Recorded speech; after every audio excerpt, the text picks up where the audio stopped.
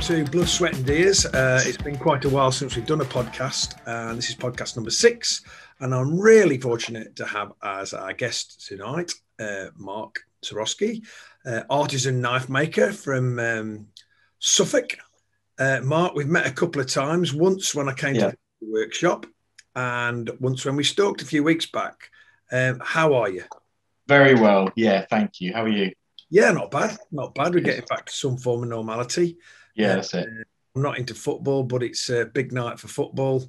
By the time this goes out, we will either be doing very well within the football or we'll be knocked out by the Germans. But yeah, we'll see. Yeah. But loving the backdrop. It's a lot better than mine, that workshop is, isn't it? It looks good. Yeah. Yeah. Borrowed that, have you? That's it. Yeah. Yeah. So how's business? Yeah, good. So far, so good. Yeah. Ticking on. How have you got on throughout the pandemic with business? That help you expand because people are at home spending money, or how's it been?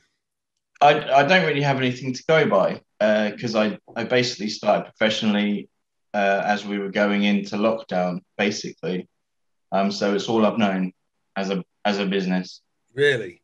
So you started in 2014, if I remember. Yep. That's when you. And how did you start? How did you get into knife making, the craft that it is? In its most basic form, really, was just rehandling other knives. I think the catalyst was seeing dear Ray Mears on the telly box. Yeah. And he handled a knife basically in one of his programs. He had a little knife made up by a blacksmith, and he put the handle on it, and it sort of clicked, I suppose, then that how accessible it was. You know, before then it seemed like a bit of a dark art. You know, something you have to go and learn or something. But there he is, just making up a handle as he goes on the telly. Yeah. So I went out to the shed, and I had one of these Mora knives with the plastic molded. Yeah, I know Mora knives. I used them for years. I always like orange, remember, and Mora didn't handled Mora knife. Always, they were reasonable priced. If you lost them, you weren't going to get upset about it. And they did an orange or an orange end to one of them, and I used to buy them by the box, to be honest. And a lot of the lads that we trained in the old days, they used to borrow the Mora knives, and then they buy one of us for £6 or £7. But anyway, sorry, the Mora knife. Yeah, no, I'm not knocking a Mora knife in any way. They're great for their price and what they do. So I took the lump hammer to it and smashed it off, which was actually quite a bit of a task. They're quite well made, actually. Well, the old ones were anyway. Yeah. But and then stuck my own wooden handle on it, basically, and just used what tools I had, which at that time was one old rasp and some really cheap sandpaper.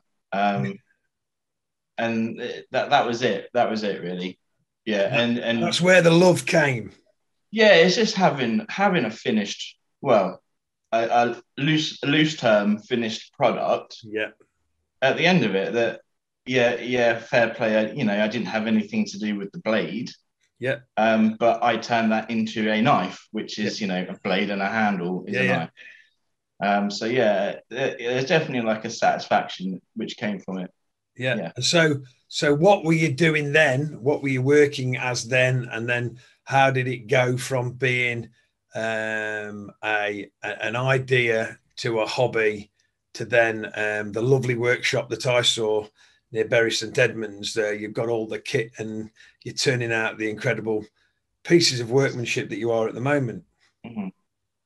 Well, back then I was actually living down in Devon for a few years with my now wife.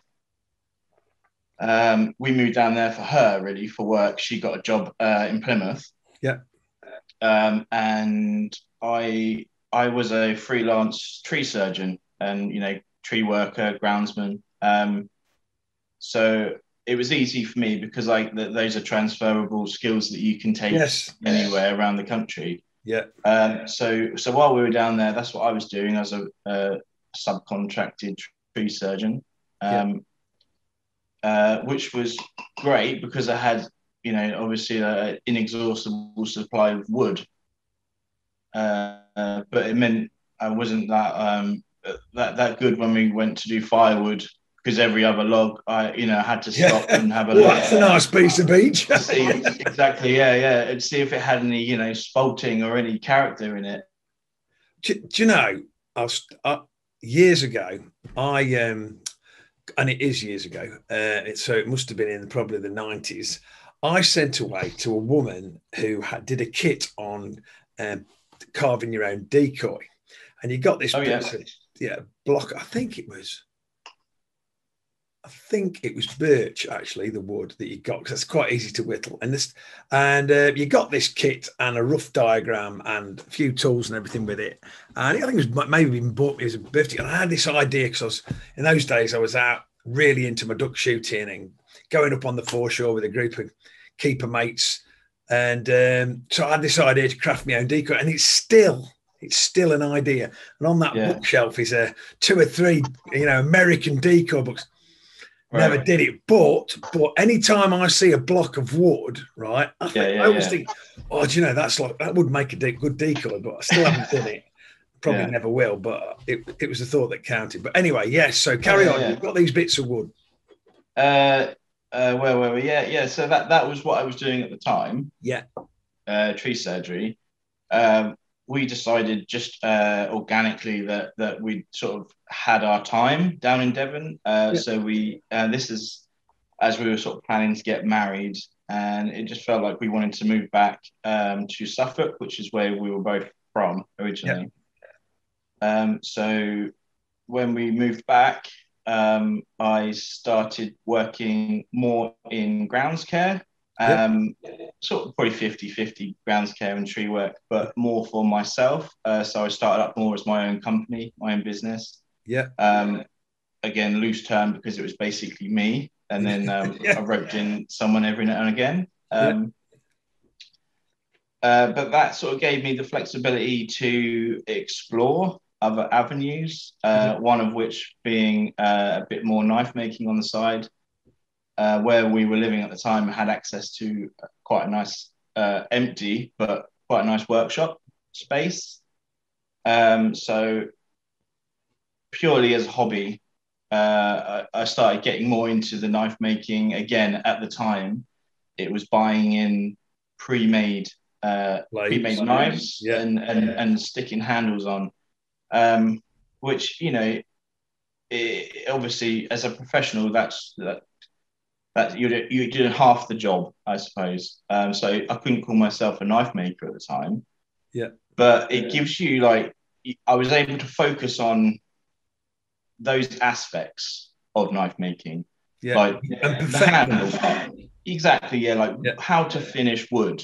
Back then I was using leather to add little spacers and things. So how to finish leather, to a nice standard. What to do, but more importantly, what not to do. What ruins a good handle. Which is quite interesting, because a few weeks back we were in the Birmingham Gun Quarter and we were with a guy who, a fantastic guy, Malcolm Crookston, and over the door it says stocker, so piece of wood and everything. But he obviously he's a little bit older than me. He should have retired, but still doing his craft there. And he started off as a stocker, so that would have been really all about the wood, wouldn't it? So he would have protected the wood as an apprentice and through his age, and then that obviously you have to then fix that to the metal, and that brings in the gun side. And now Malcolm does everything, of course. Sure. But it would be an interesting sort of how you've done that as well. Is you kind of started it off, and you were unashamedly said to me when I came over, I'm the YouTube generation. So I thought, is he a craft apprentice? Has he done this? Has he not? But you've actually took yourself taught, aren't you? And it's driven by passion and interest and everything. And I think it's amazing. I've got a couple of your knives, and you can't help but when you actually look at it, the detail, the smaller detail, but actually the blade and how the handle fits in your hand, that you really have took it yourself and made it your own, if you know what I mean. So not the knife, but you're crafting your skill. So brilliant. Yeah, I think obviously the YouTube thing is, a pinch of salt, and it sounds like I've got it completely wrong.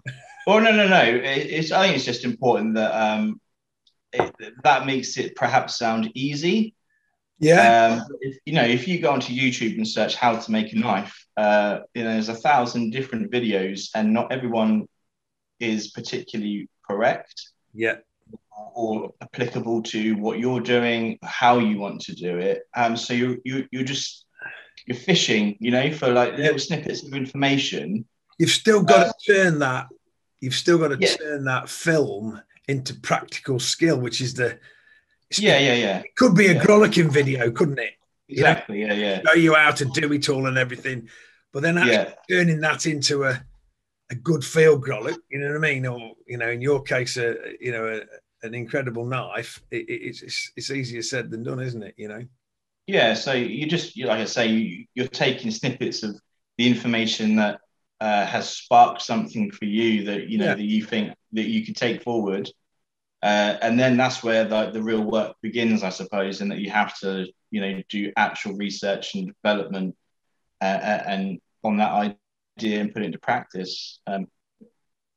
So. And I bet that was when you started realizing I need this and I need that and I need a bit more than my chainsaw and some chisels and some sandpaper. I bet you need to it gets to a point where you have to decide which way you're going with this, and at the same time it was exactly the same for my to take this upper level, and do I want to spend £10,000, say, on a chipper and another £10,000 on a vehicle to ramp up that business? Yep. Do I want to spend the equivalent money on the knife making? And because there's just certain things you just can't do without the proper equipment. Or certainly not efficiently, enough to make it worthwhile in terms of any sort of income.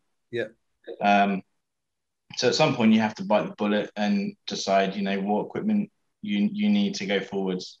What are your key investments in that? I think I was there. You got an oven, hadn't you? Yeah, that was is it an oven? A kiln? Yeah, the main two pieces of equipment in any knife maker's arsenal would be the heat treatment and the grinding, the shaping, and like pretty much universally across the knife making world, that's a 2x72-inch belt grinder. I mean, it's effectively a linisher or a sander.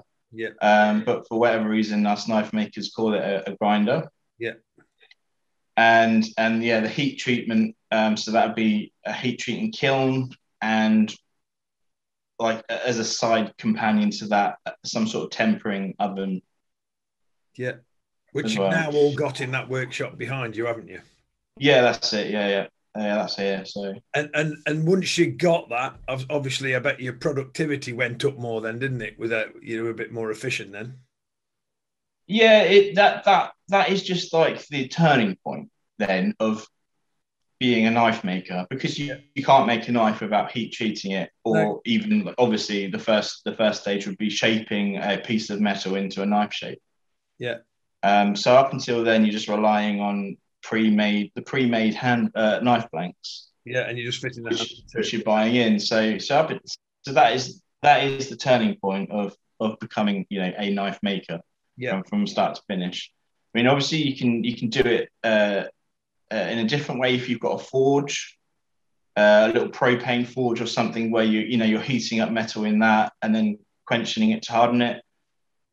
But for any sort of consistency, really, that you need to be investing in this equipment to get consistent results. It really is like baking a cake, like recipes. And plus or minus 5 degrees centigrade, it makes a massive amount of difference to the end product. So you need to be able to trust trust yourself in the equipment that you're giving the customer what they deserve, really. Yeah, and from looking at your website now, you've established set patterns which are your Marc Zabroski knife, haven't you? And you know, a selection of different models that you prefer to make. Which how does that go with regards to, say, somebody wanted to order that? Would they just look? I noticed when I first got to know you, there used to be quite a few knives up for sale, but it seems following your Instagram, they kind of come and go, don't they, very quickly? So you can either buy one from the shop that you've got online, or you would possibly, for the person who was investing in that knife, you'd want to make it bespoke and have a bit of a say on what the different finish, the wood or the shape of the blade would be, wouldn't you? Yeah, that's just been like an organic progression, really. As more orders have come in and my sort of wait list has increased, I can't really justify taking time off of that to make knives just to sell, you know, on the website to anyone. You know, first and foremost, I have to be fair to my customers that are waiting, you know. Yeah. Although obviously I control, and it's like a self-imposed waiting time, you know, I could say a year's time, and I could give myself some leeway to make extras, to stock the website. But if someone's taken the time to contact me and they want to, you know, invest their money on one of my products, and I just want to get it out to them as timely as possible. Well, you know which is my favourite, and I'm just holding it up and showing for anybody on video what it is. But if you're listening, you won't be able to see this, but it's a short, that's your smallest of your knives, isn't it? And it's Pocket Hunter. Pocket Hunter that I keep calling the struggling. Pocket Stalker. And you can see Mark very kindly, still got a bit of grollock on it, Mark. That's all right. We do use our products. You can see our logo on there, which is very kind of you to put on. And also on the other side, your logo. Can I just get that right? Yeah, there you go. Oh, it's back to front because it's on the no, that's good. Webcam. You can see it, but how do you get that? How do you get that into there? Is that engraved? How does that work? So I use which is the common and traditional way of doing it for knife makers, which is called electro etching. Yeah. So you use a stencil which electronically insulates or conducts certain areas. Obviously, your stencil design that's conductive, and the rest of it is it's usually a vinyl type material, so that insulates it from the electric current.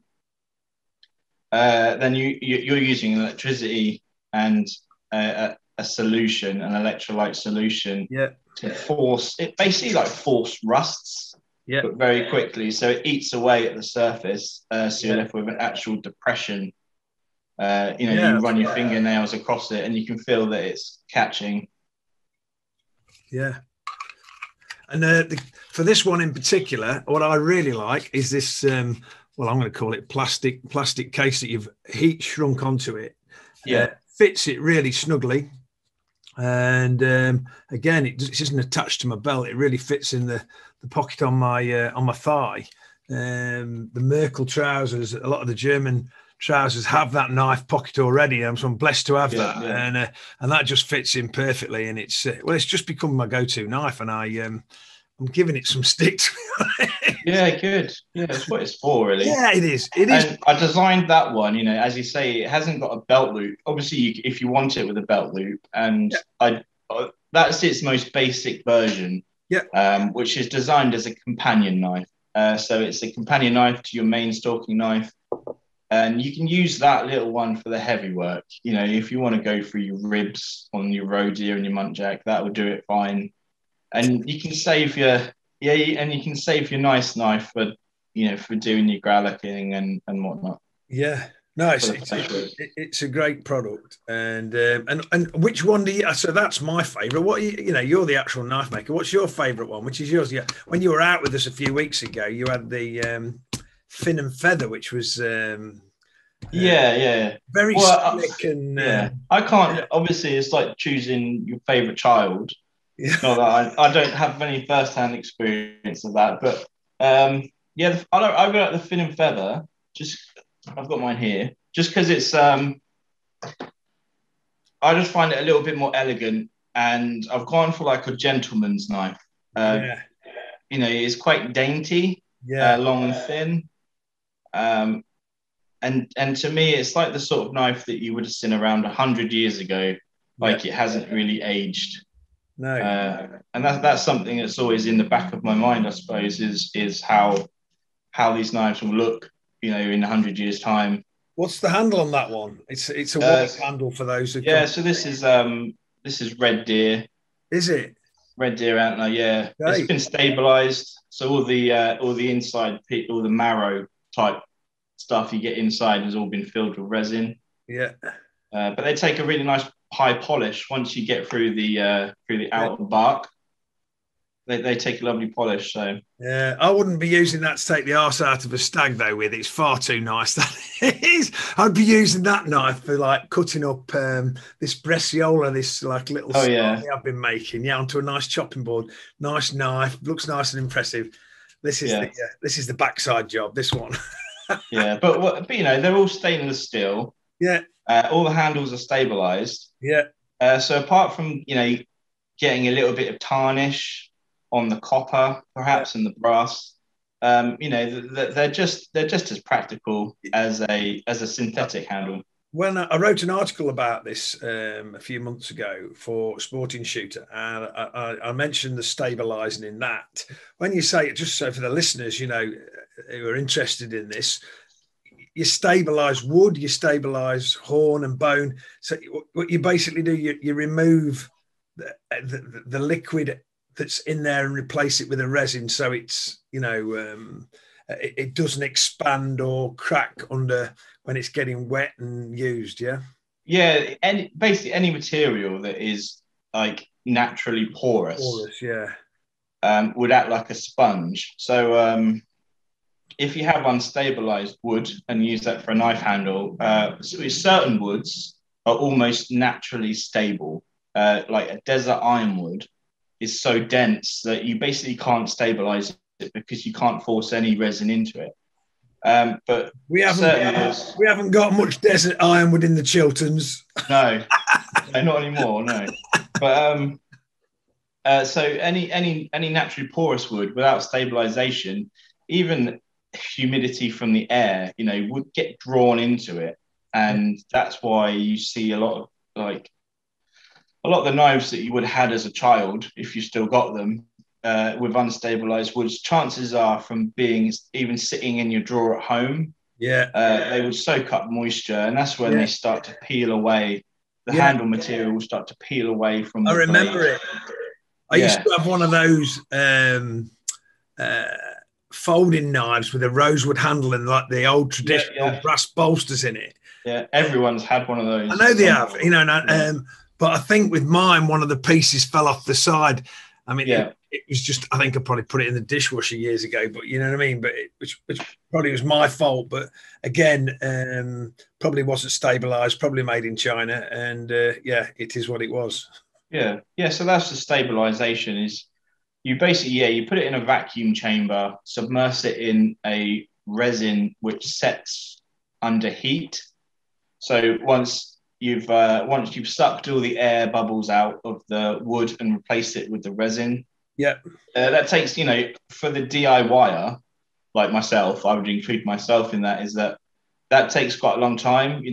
Literally a couple of weeks. I would leave it for a week under vacuum, and then a week at ambient pressure, just to make sure it's fully soaked in.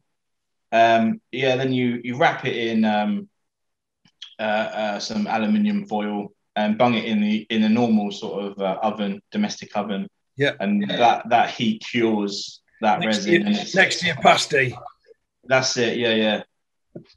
But you've got to use the energy while it's there, and you can't waste it. Which is the is there a material, an organic material that's difficult to deal with. You have to work with somebody. Think, oh God, somebody's asked me for, I don't know, walrus tusk or God knows what. You know what I mean? That maybe there's a nightmare to stabilise, or are they all? Is it just it is what it is? And yeah, I mean they've all got their quirks definitely, and you have to treat them all individually.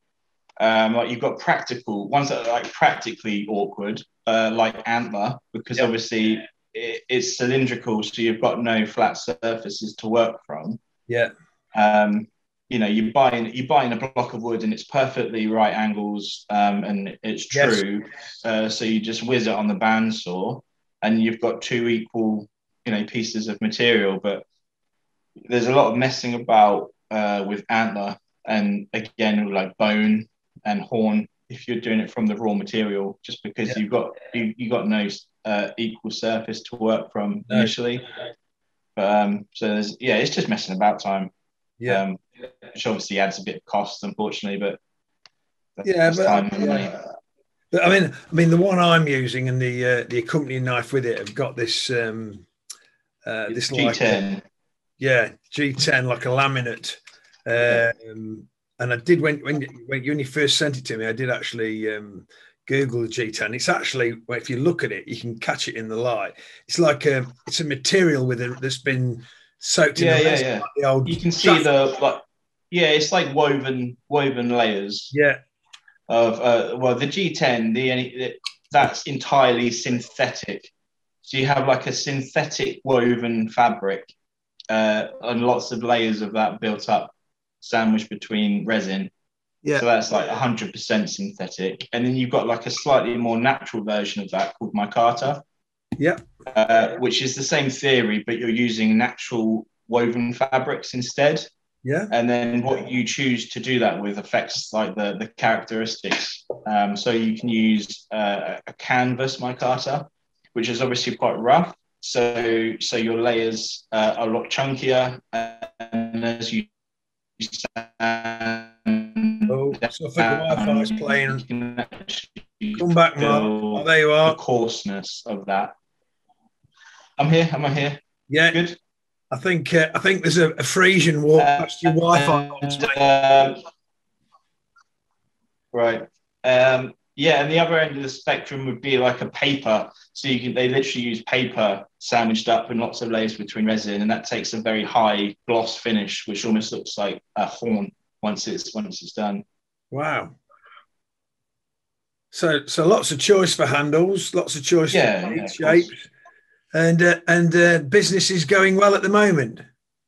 So far, so good. That's awesome. Yeah. That's great. That's really great to hear from like 2000, what's that, 7 years.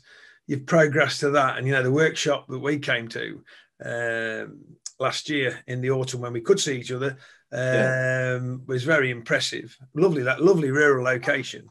And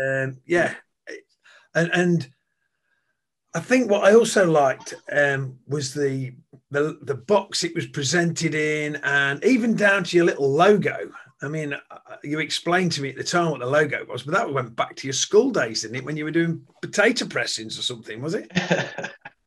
Yeah, almost. No, that just came from.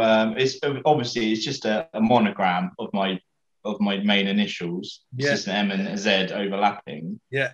But yeah, like I said, that we were tasked at middle school, I think, to come up with our signature, you know, that we wanted to use, because at some point you have to decide, you know, you have to make some sort of scribble on a piece of paper, and that's you somehow. But I was obviously feeling quite artistic, and I came up with this Prince-like monogram of my name, but I wasn't allowed to keep that, so.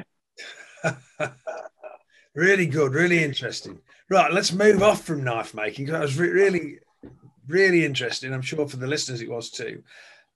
You make all these knives. I know you like your field sports, but what are you into? Are you a shooter? Are you a stalker? Are you both? Terrier man, ferreter? What's I know nothing about that other than you've been stalking with me, but what do you like? Yeah, mostly now it's pretty much exclusively the deer that I'm really interested in. I think, like a lot of people, I progressed naturally from shotgunning to rifle shooting. Yeah. Just because that's what most people do. You know, you apply for your shotgun certificate when you're 18 or whatever, and then you mess about for a few years doing some pigeon shooting and beaters days, pheasants and stuff like that. Yeah. But my main interest always was deer and deer stalking and, you know, hunting. But I actually only got my rifle certificate a couple of years ago. Yeah.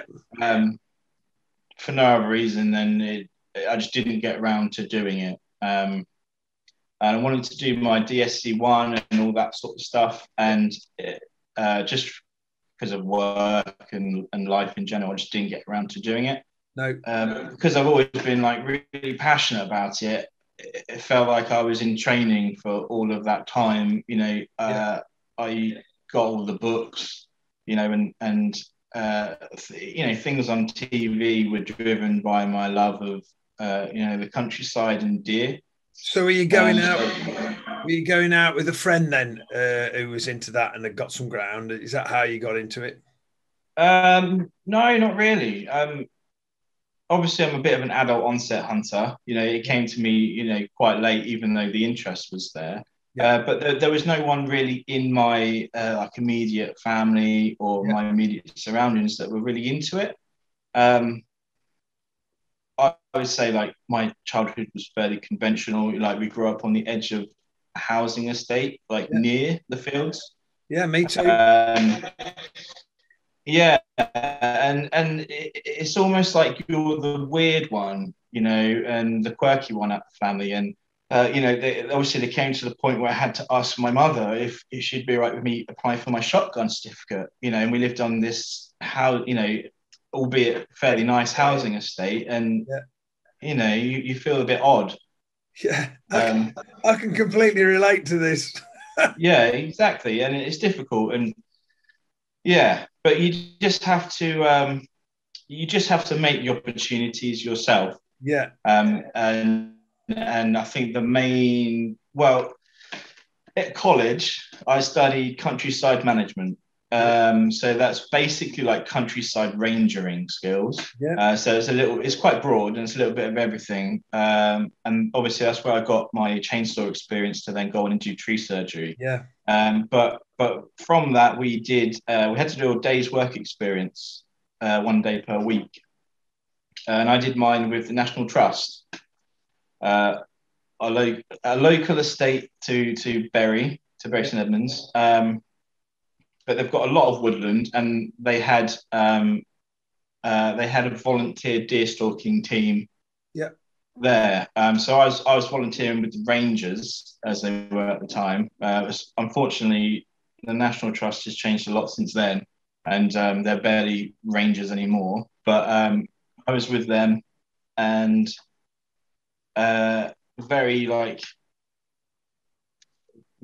wanting to go and see what all this deer stalking was about, because you know, back then I had the passion and the want to do it, but you just have to seek out these opportunities yourself. You know, so I sort of went and started talking to the deer stalkers there, and that was my first experience of actually going out deer stalking, and it wasn't the best experience. I was very ill prepared for the early morning cold. Yeah, that was my first experience. It didn't put me off in any way. No, but it was just a long time since then that I was able to take it further, really. Yeah, it's funny you should say that.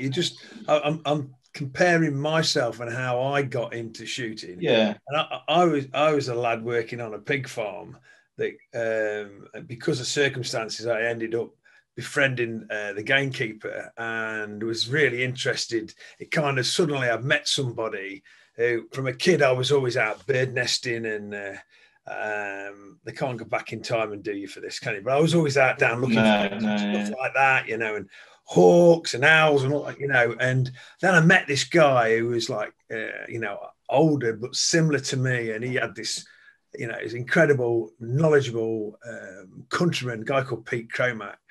He's retired now, but he really ignited everything in me. My family weren't into field sports or anything, you know what I mean? The nearest I got to that was me, you know, me granddad having cockerels hung up in the coal shed and keeping pigeons for food as well. You know what I mean? It was. So I kind of knew about that. I lived in a village, you know, it was a farming community and all that, and I used to help this gamekeeper. Used to walk up there, and he was the guy that kind of prompted me to apply for my shotgun as soon as I could, and was, you know, very diligent on, you know, training me with that. You know, I can remember the times he wouldn't let me even have cartridges in it. I just had to carry it and break it over fences and stuff like that. And you know, cuff around the ear hole was a reminder that I was doing something wrong, or he wouldn't let me use it for a couple of weeks. And then I kind of used to help him. And then, like on a Sunday afternoon, I'd get let to do something like pigeon shooting or rabbiting, or as I walked back across the fields to my village, I'd shoot a squirrel or something like that. And it was really, you know, I'd shoot a rabbit and think, well, why am I meant to do this? And it was all kind of self-taught, but you know, that's it. But yeah, it's a little similar thing, really. Those people that. And you know, thank God I did meet him, because I don't know how I would have ended up, because I've always had this passion for wildlife, birds, you know, the countryside around me, and now in my job, you know, throughout the UK and Europe. And you know, I've got just outside behind that curtain is like 5 feeders, and I've got young goldfinches coming to them, and I just can't help myself. It's that kind of passion. And I think like these National Trust guys, they must have ignited and helped you, you know, satisfy that, so to speak. And that takes you to the next level, doesn't it? Like me with the shotgun, like you with the shotgun. Then I was helping with foxes. I applied for a 2.2. I had this little old marlin underlever, like a cowboy's gun. I shot millions of bullets through that. And I would say in those days I trained a lot more to shoot with a 2.2 off sticks on rabbits and stuff like that. Right. A few podcasts. It was. Like you say, it was definitely like the catalyst, and you're almost just waiting for some sort of door to open. Yeah. You know, once it does, you can, you know, you kick it open the rest of the way, and you're there really, and then it's just keeping the momentum going, because it's probably quite easy to drop out of this sort of lifestyle. I think it's harder to get that door open and to find those people. Definitely. But a lot of that comes with like trust. And when you're, unfortunately, when you're not in the country sports world, it is seen, it's quite a clandestine sort of secret, you know, odd little place really, that you just sort of glimpse. Isn't it? The deer stalking world, and everybody wants your ground, everybody wants to stab you in the back. It's bloody horrible. It's just gaining the right people's trust. You're amongst men with your friends, but anybody outside of that, blooming heck, it's worse, I think. But that's perhaps me as an old bloke. But possibly, back to the subject. You're lucky if you can find somebody who'll take you under the wing and give you that kind of, knowledge and you know, it's it's just the foot in the door. The craft, I suppose it is, isn't it? Knowing the countryside and all the things and how it all fits together. I've just been away this weekend and I downloaded The Farm with blimey. Oh, Jeremy. Yeah, Jeremy on it, and up in and his ground's not far from ours. And it's I watched 2 or 3 of them, and then I looked onto his social media feed to see what reaction he was getting. Like everybody's raving about it. I think they're actually learning how difficult farming and how living in the countryside and actually making some money out of it. It really is. You know what I mean? I think it's great that he's putting it over his version of it, but certainly for people to understand, crop rotation, how you plant crops, how the weather impacts on everything you do, and all that. I've gone off the tangent. Sorry, but no, that's fine. No, I haven't seen any of it, but obviously we definitely need more things like this out there. You know, more accessible. I think people that are willing to show it. It helps. It's obviously him, and he's got a huge platform to launch it on there. But he hasn't gone in there as an expert saying this is how you do it. He's literally got the local land agent and a local farm contractor and all local people helping him, and they just think they're just like, what, you know, think he's a complete idiot. But from it, he's kind of learning. But it is hilarious in the errors he's making. But right, yeah, I think year 3 he might even start to break even. But he's probably getting about £10 million for actually making it off Amazon. But the actual farm itself, oh goodness, he's making a few mistakes. Anyway, again, carry on. Where were we? National Trust. That was the door opening for me, I suppose. Yeah. And then literally there, I was doing rabbit shooting with my 2.2 air rifle and stuff like that. That was the enabler for me to then start meeting people and networking and whatnot. As I say, like most people, apply for my shotgun certificate.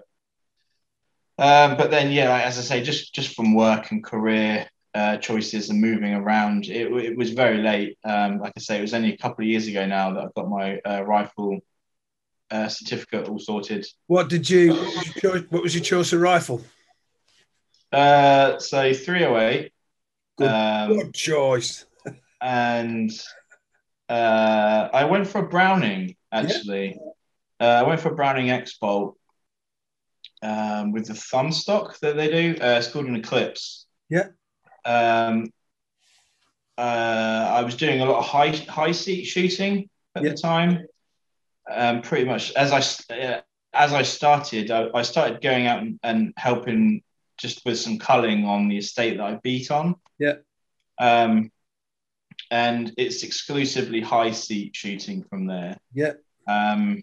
And it just felt just the way that your wrist sits when you're holding your rifle in a high seat, it's just so much more comfortable with a thumb stock, at least for me. Yeah. Just for the grip and stuff like that.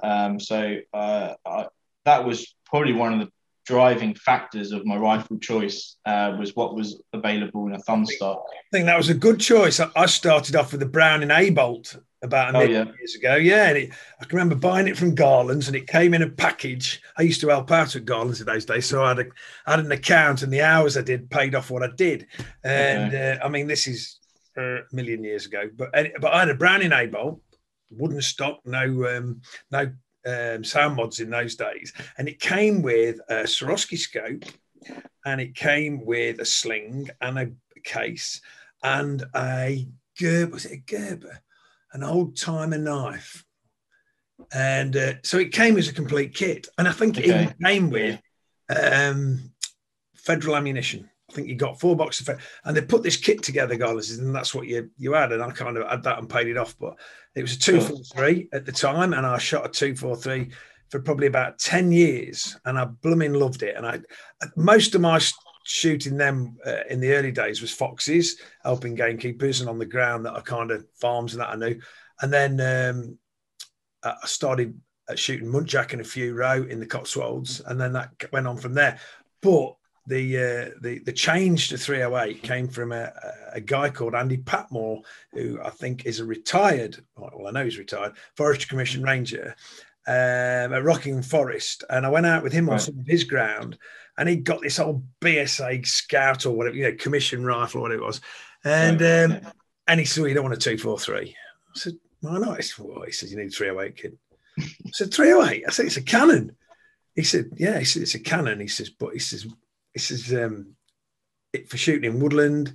He said, it's a bigger bullet. It's not so fast, not so prone to deflection, better bullet choice. If you get a muntjac and there's a little, you don't see a twig in front of it because it's in cover, because that's where it lives. It's a bit more accepting of that, than a 243. Yeah. And I actually shot a muntjac with him with this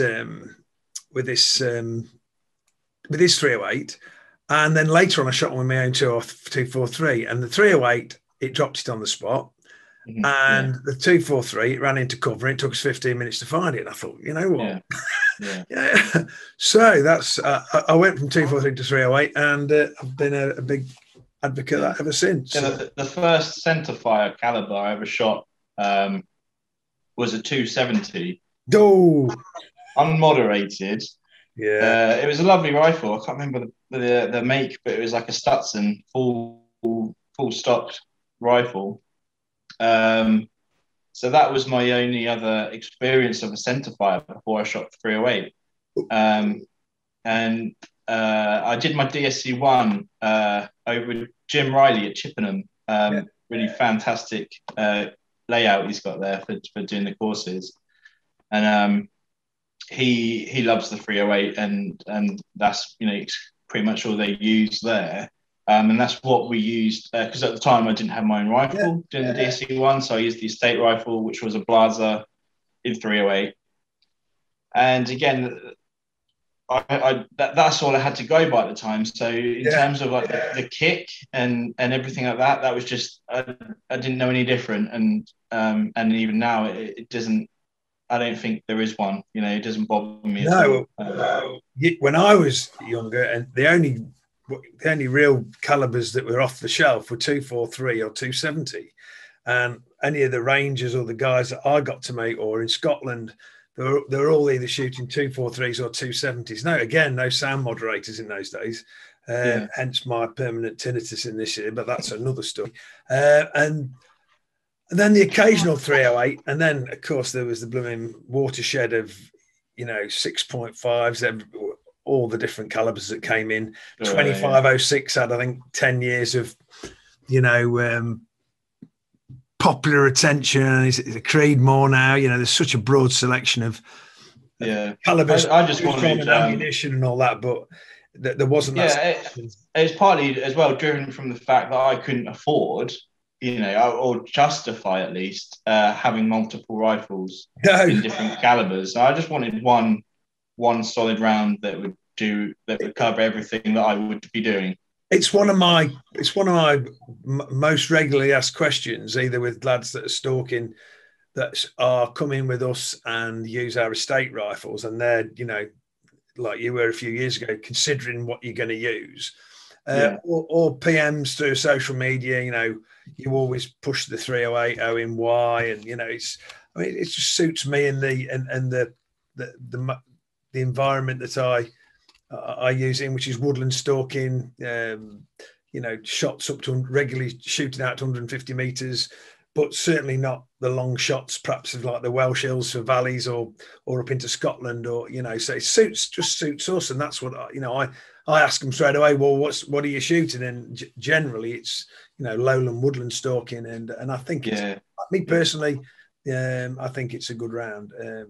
Well, for around 100 to 150 meters, pretty much everything I've shot, like, you know, it drops on the spot, more or less. Like that roebuck the other night. That's it,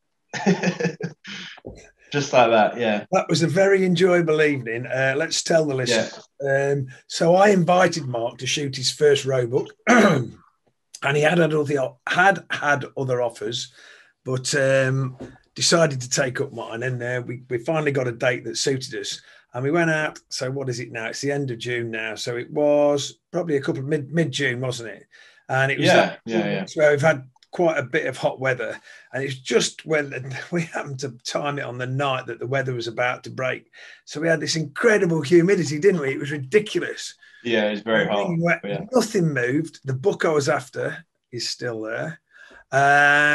But we've managed to find a little cool buck on some stewardship in amongst the flowers, didn't we? And a really nice stalk. Yeah. And what was that incredible rifle you were using? Oh, the Merkel K5. Round of applause. I love that rifle. I am so biased.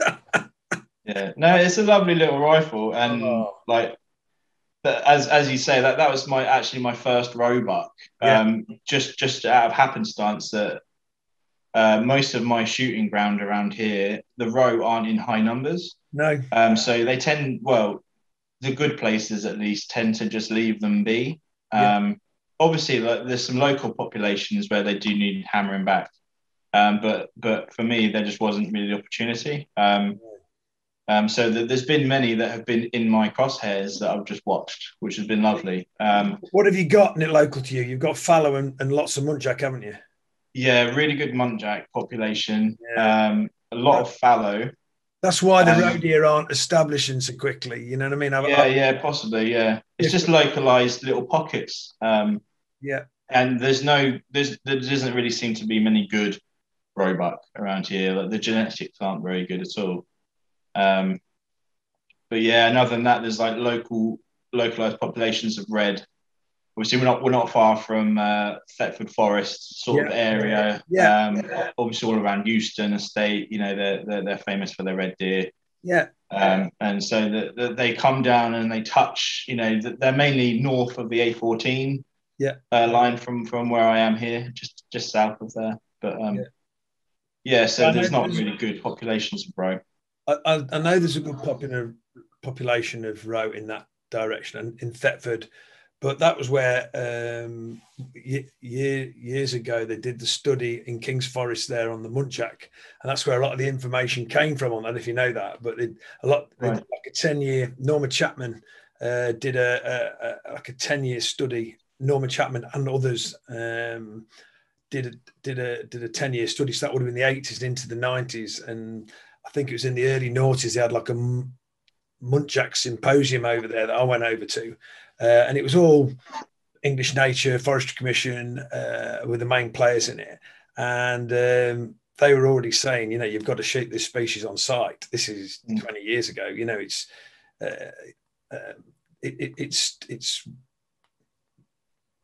getting distribution is just incredibly fast. It was assisted by others, of course. You know, everybody was catching them and shifting them and moving them and keeping mates, you know, lending them to the mates in another county. But you could just see how the distribution map, the holes were filling up, and muntjac were appearing everywhere. And 20 years ago, we had an occasional muntjac in Staffordshire, but now they're here, and you know, you see them knocked down on the roads. There's not really such a population that you could stalk them like you could perhaps Oxfordshire, the Cotswolds, and stuff like that. It's, you know, they're not on maximum, but they're definitely, you know, and but it's a long story to get to where you were. Your roe deer population, if you've got a high muntjac population and fallow as well in the background, it's a tough for them, and they do well in the summer when they can, you know, the roe likes to be out in the fields. And they can, you know, they can live off what's out there, all the muddling edge and the browse out there. But once it comes back to the wood in the winter, and they're competing against, you know, good populations of fallow and a high density, it just doesn't. They kind of just don't stop, and they don't thrive. And I've had that on, you know, numerous pieces of ground where, but the roe that do and do get away haven't got the competition of big populations of roe or the pressure of other roe bucks or territories. And they do, you know, we've shot some real good bucks off ground where there isn't high populations. Chilterns, for one, is you know, they really struggle to establish in the Chilterns, and we used to leave our roe unless they were, you know, in areas where that they couldn't stop, like plantations and stuff like that. But the bucks that did get to maturity, you know, 6 years plus, were absolute stonkers because they got the minerals in the ground. You know what I mean? They were getting, there was good food source that they could get, but mainly they hadn't got that competition from other roe bucks that was causing them the stress during the, you know, the winter months of their antler growth. But anyway, I'm waffling on. So yes, so muntjac is generally what you've been shooting. Mostly muntjac. Really good populations around here. Obviously, they're just prolific. So, they're a staple. It's almost guaranteed. It's one of my favourite species. I know I've said that absolutely many times. I think I say it on every podcast. It's such a curious little animal, and so, you know, with a munty, if you see a roe out in a bit of cover, you can stalk them like we did the other night, and you get the wind right, and you keep your head down and move. you can generally get into a position to take a shot. You know, yeah. The muntjac, you might see him a fleeting moment and think you know where he's going, and it's just like the muntjac burrow. You know what I mean? It's like, where's that? They do just appear and disappear. Yeah, totally. It's an incredible species, and it gets a lot of stick as our alien invader, but I think it's provided British woodland stalkers with, you know, sport where they perhaps wouldn't have sport. You know what I mean? And it's definitely, yeah. You've only got to see the interest on social media over it, haven't you? You know what I mean? There's Facebook pages and that, and you see that when people put up, you know, stuff, the response it gets, and long may it continue. But we've just got to remember to keep shooting as many does as we can, more than the bucks, you know. And that's it. A lot of the time, you know, having to shoot heavily pregnant does, especially for people who aren't perhaps hardcore stalkers, they will perhaps leave them and think, oh, let's let the numbers build up. But you know, you've got to keep on top of them. You really have. Yeah, and they are very sweet looking deer as well. The little deer, aren't they? Oh my God. Yeah. Did you enjoy my Breciola? Oh yeah, it's fantastic. Yeah. Oh, they're buggers to skin, aren't they? But once you get them off, the meat of muntjac is one of the best ones. It is definitely very good. Yeah.